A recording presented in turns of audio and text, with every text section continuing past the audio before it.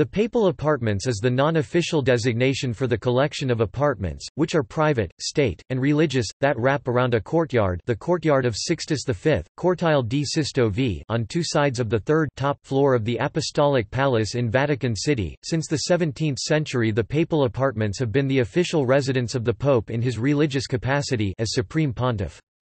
Prior to 1870, the Pope's official residence in his temporal capacity as sovereign of the Papal States was the Quirinal Palace, which is now the official residence of the President of the Italian Republic.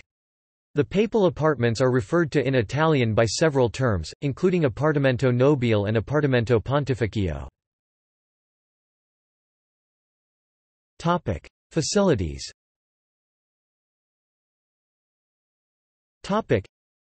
The apartments include about 10 large rooms including a vestibule, a small studio office for the papal secretary, the Pope's private study, the Pope's bedroom in the corner of the building, a medical suite which includes dental equipment and equipment for emergency surgery, a dining room, a small living room, and the kitchen. There is a roof garden and staff quarters for the nuns, German Benedictines, who run the prefecture of the pontifical household, papal household. It is from the window of his small study that the Pope greets and blesses pilgrims to St. Peter's Square on Sundays. The private library has been described as a vast room with two windows overlooking St. Peter's Square. Quote, "The Pope's private chapel has a piece of art, by I.H. Rosen and commissioned by Pope Pius XI that depicts two episodes of Polish resistance against the Tatars and against the Bolsheviks, framing the face of the Black Madonna of Czestochowa." Topic: Residency.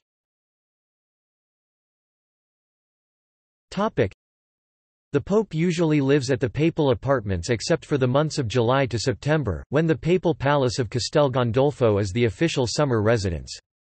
Three of the last five popes, John XXIII, John Paul I, and John Paul II, died in the Papal Apartments. The fourth, Paul VI, died at Castel Gandolfo, whilst the fifth, Benedict XVI, resigned and lived at Castel Gandolfo before moving into his new residence within the Vatican. However, Pope Francis, after his election, declined to stay in the Papal Apartments in favour of his two-room residence in the Domus Sanctae Marthae. Similarly, he stayed in an apartment instead of the bishop's palace during his tenure as Archbishop of Buenos Aires. Renovations. The Papal Apartments are customarily renovated according to each new pope's preferences.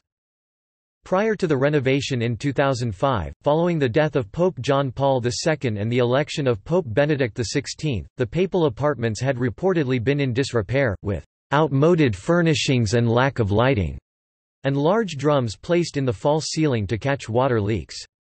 The 2005 renovation, carried out over 3 months while Benedict was in summer residence at Castel Gandolfo, included the building of a new library to accommodate Benedict's 20,000 books placed in exactly the same order as in his previous residence, upgrading the electrical wiring 125-volt electrical outlets, phased out in Italy years prior, were replaced with 220-volt outlets and plumbing new pipes were installed to replace those encrusted with rust and lime.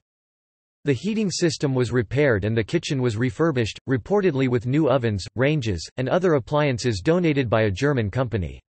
The floors, which are 16th-century marble slabs and inlay, were restored.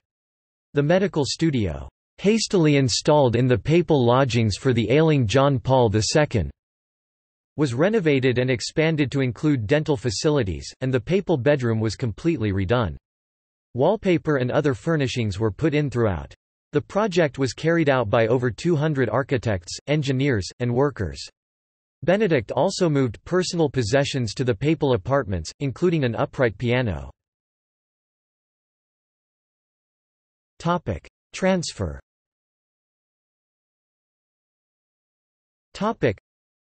On October 21, 2016, the Vatican announced that Castel Gandolfo would no longer operate as a papal palace but would now open to the general public as part of a museum.